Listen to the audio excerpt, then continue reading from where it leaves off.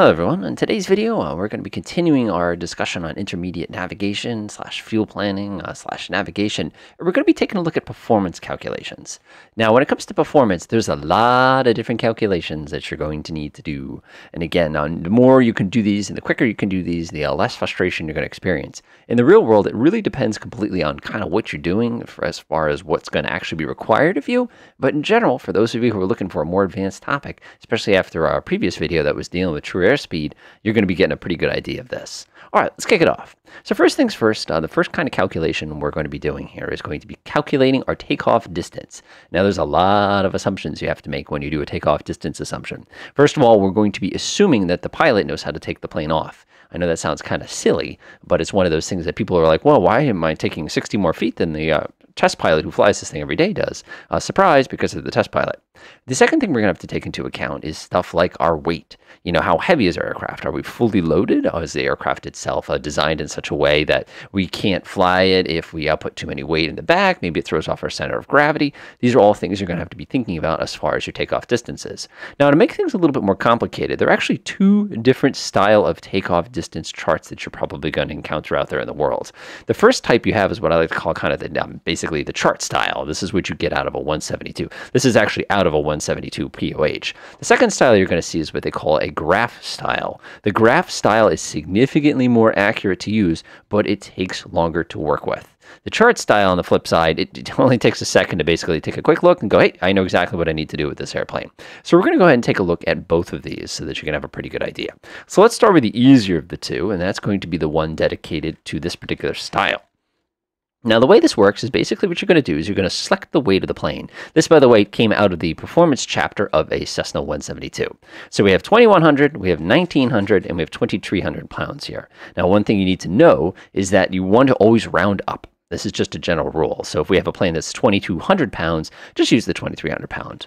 So now the way this works is we're going to go ahead and take a look here. So we need to be using flaps up, full power before we let go of the brakes. We're assuming a level, a dry runway, and we're also assuming that there's no wind. Now, this is interesting because they expect the pilot to be using short field technique. Short field technique means hold the brakes, full power, let go of the brakes. It also says, and this is interesting, in the event that you're flying more than 3,000 feet, you're expected to lean the mixture first. Again, this is pilot technique. This isn't anything to do with the performance chart.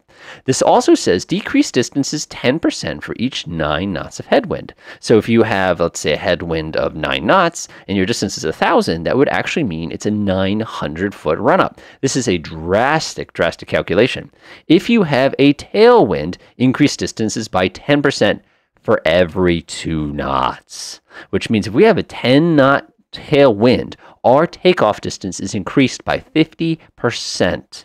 Now, the last thing they're going to tell us here is for an operation on a dry grass runway, increase distances by 15% of the ground roll figure. Grass takes longer to take off from. All right, let's try this out. So let's assume our plane weighs 2,100 pounds. Okay, cool. We're going to be lifting the nose up at 50 knots, and at 50 feet, we're expected to be 56 knots. This is a Cessna 172N, by the way, if you're curious, but which particular one. Let's go ahead and grab myself a brush so I can do a little bit of doodling. That wasn't a brush. Sorry about that. Go away. All right, grab myself a pencil. That is the world's smallest pencil. All righty. So 2,100 pounds. We're looking at a 50-knot liftoff speed. We want to be 56 knots when we get off, like I said. So now what we're going to do is we're going to need to figure out what our pressure altitude is. Now, for those of you who saw my video a couple of weeks ago, or last week, you probably know how to calculate pressure altitude. Pressure altitude is basically the altitude the aircraft says it is when you dial in your altimeter to 29 or 9 or 2. Again, round up. So if we're in a situation where our pressure altitude is 550 feet, we just assume 1,000 feet. If it says 4,000 feet, don't forget to lean the mixture, we just assume 4,000 feet. So now what we do is we're going to read the temperature off the top of our chart here. And again, always round up. So we have our 10 degrees Celsius. Let's assume it's 20 degrees outside today. So we're going to be reading from this column right here. Now, let's also assume, of course, that let's pretend we're at a pressure altitude 2,000 feet, which is an unusual. All we would do now is we just read straight across, and that would give us our 2 critical numbers here. The first number here is called a ground roll number. This is how many feet it takes before the plane is going to leave the ground. The second number is called the 50-foot obstacle clearance number. This refers to how many feet it's going to take from start to actually get over a 50-foot obstacle. So if you have a runway, for example, excuse my awful doodle here, and you have an obstacle sitting here like this, and this is 50 feet, this is how much distance it's going to take you to be able to clear that 50 feet obstacle. So right, just like that kind of a thing. So it's really, really important that you consider that when you're setting up your individual pieces here. Let's go ahead and do another example. This time I'll have you work it out. All right. So we have a plane that weighs 2,263 pounds. It's 11 degrees Celsius, because we don't use Fahrenheit. And the pressure altitude is 850 feet. All right. If you want to go ahead and pause the video and try it out yourself, go for it. All right, let's go ahead and try it out and see if we can figure it out. By the way, I'm providing you a link down below in case you want to try these things out for the actual Cessna as well. Keep in mind, you need the POH for the plane you're flying. So one thing I actually have my students do is they'll actually make a POH. Actually, they'll make a performance table based on what they actually do in the simulator. They're great things to have, and people will kill for them, especially for the airliner folks. Okay, let's try this out. So the first things first is we know our plane weighs 2,263 pounds. So that means we're going to be using the 2,300 pound chart. Again, the reason we're using this is because we always want to round up. Second thing is we know it's 11 degrees Celsius outside. All right, since we're 11 degrees, we're going to be using the 20 degrees chart. Yes, you can definitely interpolate between these two. It's called lerping, in case you're looking for the magical word. Generally, whenever you're guessing, you're putting yourself in danger, no matter how accurate your math is. So I'm actually going to be using this column. So again, we're going to be using the 2300. We're going to be using the 20 degrees Celsius for our column here. And now we're going to go ahead and find what our pressure altitude was. In this case, our pressure altitude is 850 feet. So we're going to round up to 1,000, which is going to bring us right here. It's going to take us 915 feet to get off the ground, and it's going to take 1,630 feet to actually get the aircraft airborne. Now, if you were to do this exact same flight, but you were to do a grass takeoff on this, what you would do is you take 15% of that and you'd add it in.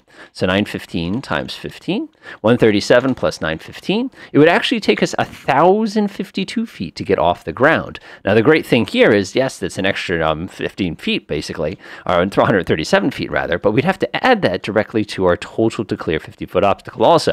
So 1630 plus 137 would mean we need almost 1,700 feet in order to safely clear a 50-foot obstacle after taking off. So again, you can see how dangerous these calculations get. When you do these calculations with airliners, again, we're going to have to wait until FSS, or I should say MSFS, gets themselves like a really, really nasty heavy-duty airliner. We can take a look at what those charts look like because they're a little different. What you actually do is you take off standard altitude or standard distance and you actually subtract or modify the factors. It's a little different, but it's the same idea. Okay, so let's say, of course, we'll take our same scenario now, and let's say we're at 915 plus, what do we say, 1,052 feet. Let's say we also have a headwind, and we'll say we have a 9-knot headwind. That means we decrease distances by 10%. So we'll go ahead and multiply that by 10. So then we can go ahead and say 105.2 minus 105.2. And you can see because of the headwind, we've actually gotten very, very close to our original takeoff figure. Now, these charts are pretty handy, but they're not terribly accurate, which is why they have a separate kind of chart that you're going to see more commonly in especially general aviation planes when you're working off takeoff distance. And that's going to look a little like this. Now, when you first take a glance at this, most people go, oh boy, that's a lot more nasty than what we had a minute ago. It's actually not bad at all. They're very easy to use. Basically, what you do is you set your outside air temperature down here. Then you drag a line up to what your pressure altitude is. Bring your pressure altitude across and then down, put on your takeoff mass, put on your wind component, and then read off on the side here. So let's go ahead and see if we can work that out real quick. All right, so let's assume, for example, that we're 20 degrees Celsius. So what I would do is I come down to my 20 degrees Celsius line, and I go ahead and draw myself a handy-dandy vertical line. So now this vertical line is way too small for you to see. Let me go and curling that up a little bit, make it a little bit easier for you. Grab my handy-dandy line tool. Come from 20 Celsius straight up. Oh, yeah, that's a honking line. Boop.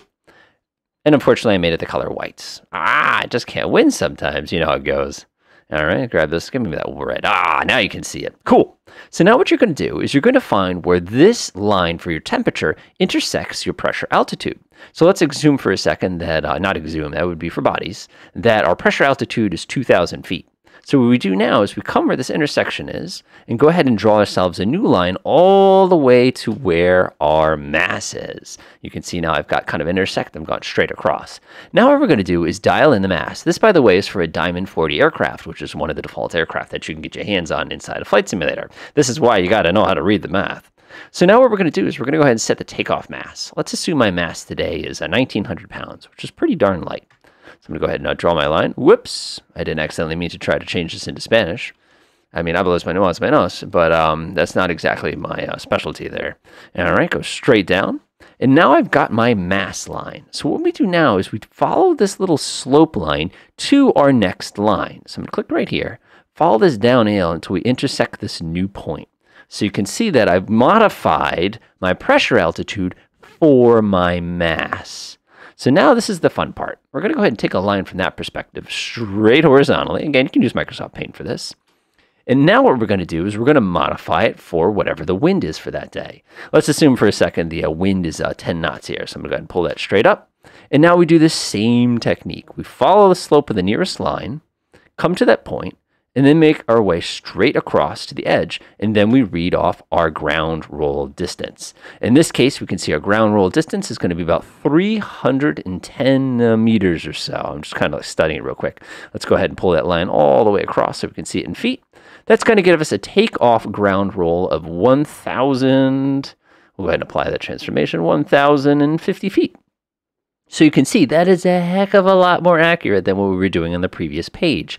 And again, you can write algorithms and things like that using a computer to actually calculate these things dynamically for you. Now you're sitting there going, what about if it's grassy?